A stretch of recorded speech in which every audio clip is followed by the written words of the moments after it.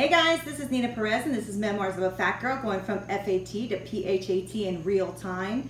Don't forget to subscribe to our channel, hit the bell notification so that you get notified every time we come up with a new recipe or something fun on there. I have experts come on this show. We do our boot camp and exercise segments on there so that you can see what it is to go through in real time becoming physically healthy and terrific, or pretty healthy and terrific, from FAT, right? As this is my journey, I have about 80 pounds to lose. I have started this journey, I think it was like February or March. I have since lost about 17 inches. Not too much weight though. I am a woman over my 40s, and so therefore I do struggle with now premenopause and all this great stuff, which I am trying to get under control with a naturopath and so on, and trying to eat right. So today I wanted to share a really fun recipe with you, and it is a braised leeks recipe. And I am going to take these leeks, I am going to cut them in half. We're going to cook them a little bit, and I will show you what all of that looks like. We're going to cover it with a beautiful vinaigrette and some crumbled Gorgonzola. It's like a French dish. I'm just changing it a little bit. In France, they boil the leeks. I want to braise them. I just like the flavor. So this is a leek. It usually comes with very long stalks, and you're going to cut off all the main green and the root, right? So keep the root, cut it really close to the root, because you kind of want to keep that there so it holds everything together. And then cut some of this green off, because this is really hard and it's very hard to eat. Cut a little sliver, and you are going to then expose some of these outer leaves. Because leeks are grown in sand, they pour sand over them as they're growing them, and so you get a little bit of a sand residue in there. But if you take the leaves as much to the white or the stalk as you can and peel off the layers, you should be pretty good. So this is what they look like. They're in the onion family. They smell so good. If you haven't tried leeks, please try them. You will love it. Okay, so these are already cut and cleaned. I am going to straighten up here a little bit and start cooking them for you so you can see what this looks like. All right guys, so now we got the pan heated up, and we are going to put in some melted ghee. I have some ghee here. This is a ghee and coconut blend. And I am just going to use, you can use butter if you like, coconut oil, olive oil, whatever you want to sear in. We're going to put them cut side down. Okay, I don't know if you can hear that. But we are going to put these bad boys upside down so that they can start cooking and getting that nice caramel colorization on there. And oh my gosh, that smells so good. Do you see that? That smells so good. Look at that. So we're gonna let that cook in there for just a few moments. And then while that is cooking, I had a little chicken broth. So I have some chicken broth here that we are going to use, and that's how you get braising. Braising is basically a little less water to boil your product. It's more like a steam water going on, right? So we're gonna let this braise, and I'll be right back.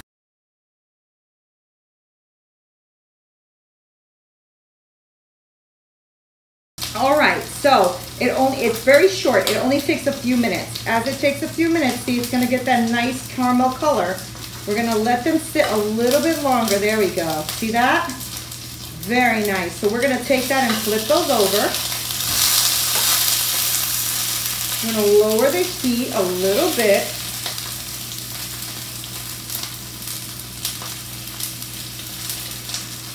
Oh my gosh, I wish you guys can smell.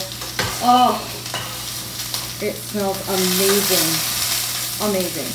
So I'm going to go ahead and flip these over.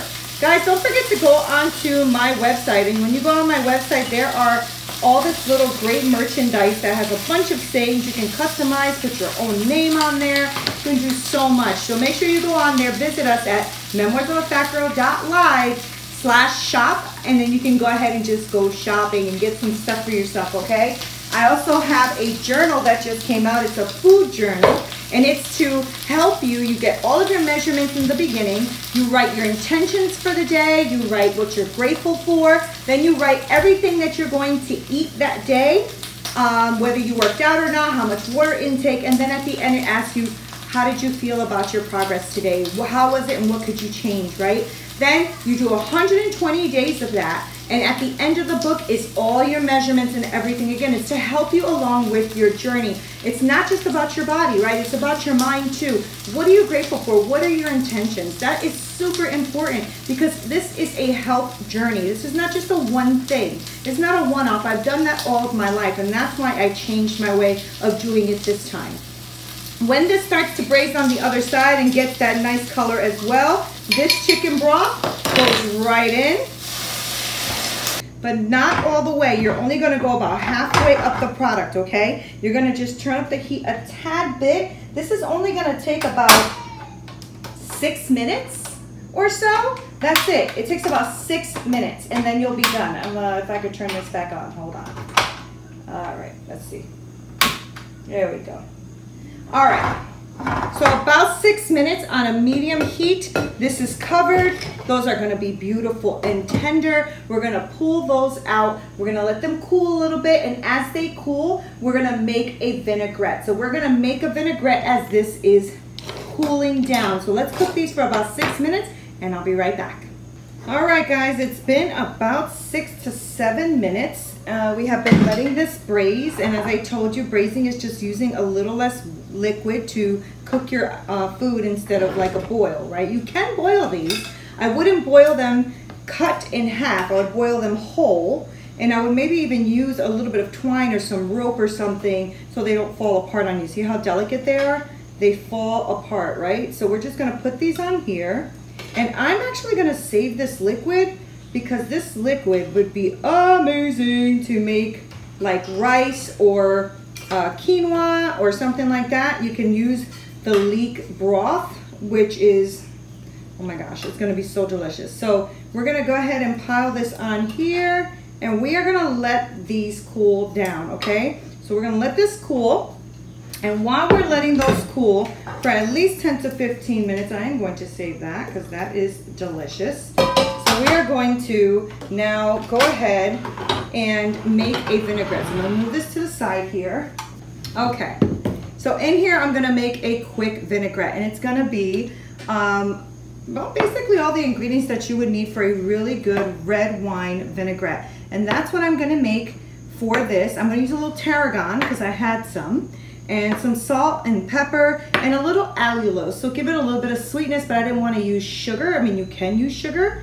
I just didn't wanna do that. So we're gonna go ahead and put in here, why don't we put, let's do this first. Let's do our Dijon mustard. Make sure you get it all out. I will leave the measurements for all of this on the bottom for you. Oh my gosh, you can smell that Dijon, it's so strong. A little bit of olive oil. It's about 3 tablespoons I think I used. A little bit of vinegar. And the good thing is that, sorry, there's some herbs that just, getting all these herbs flying in here because I have some tarragon and stuff, and I'm using herb for some other recipes. So this is a little bit of tarragon, garlic, about 2 cloves, lemon juice. The rest of this little olive oil, stick it in here. And a little allulose, like I said, salt and pepper. So just a little bit. And that is it. That is your vinaigrette, okay? And this vinaigrette is gonna go over the leeks once the leeks cool a little bit, okay? So we're gonna put this to the side. Make sure I don't need any more. It's like perfect. Okay, that's gonna go to the side. And that is how quick and easy that recipe was. I've been trying to give you guys some quick go-to recipes that you can make very, very quickly. That vinaigrette is gonna go over your leeks. Over that, we're gonna put some really good Gorgonzola. And on top of that, we're gonna just put in some walnuts, some chopped walnuts. You can toast the walnuts as well because that's gonna be delicious, especially if it's toasted. So you can use it toasted as well. I did not toast these. I keep all my nuts in the freezer so that they don't go bad. But this is it. This is it. This is going to be your braised, beautiful leeks. Look at those. Oh, I just wish you guys can smell what I'm smelling right now. It is so good. And then you're gonna take, we'll just do it now because I don't wanna have you wait. We're gonna take this beautiful vinaigrette and just put a little tiny bit over the top. And you can use as little and as much as you like. And I'm just gonna do that right now for preference because I don't know if my husband's gonna like it so strong. So a little bit of Gorgonzola, which this is a really, really great Gorgonzola that I found at Whole Foods. And then on top of that is going to be a little bit of chopped walnuts. Oops, this one's whole. Look at that. Look. Gorgeous. Absolutely gorgeous. And that is going to go with a shrimp dish that I am making. So don't miss that recipe. I'm gonna make a shrimp dish and a homemade chimichurri to go onto the shrimp. There are these big shrimp that I found and I wanted to make those today with this leek. So thank you so much for watching. Please make sure that you subscribe to our channel. Click like and click the little bell notification that you get notified every single time we do a recipe, every time I have an expert on here, every time I'm doing boot camp. You can keep up with the community and you can actually go on to Fat Girl Club on Facebook and ask to be requested to be put into our group. And there we just post a whole bunch of fun things and we talk to each other all the time about what our challenges are and what we're overcoming and what we need to do and if there's any recipes people like and things and so on. So this community is growing and I hope that you become a part of it. Again, this is Nina Perez and this is Memoirs of a Fat Girl going from FAT to PHAT in real time. Until next time.